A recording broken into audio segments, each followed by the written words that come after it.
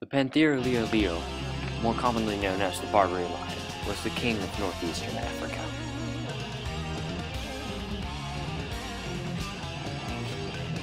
Some distinct features include their long shaggy fur, a huge mane, their grayish pelage, and a long, narrow Most say that the lion was the king of the jungle, but that isn't necessarily true, because they didn't live in the jungle. No, they didn't. If I took a plane from Cairo to Addis Ababa, that would pretty much cover their main habitat. As you can see from these maps, the Barbary lion lived in the Egypt, Sudan, Ethiopia region.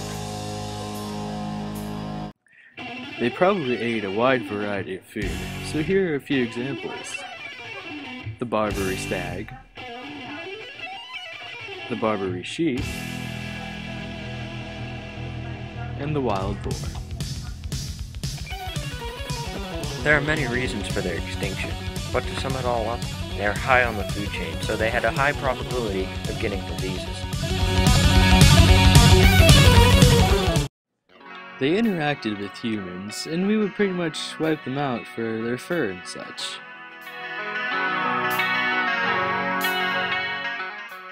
They had no set breeding season, so they reproduced slowly over long periods of time,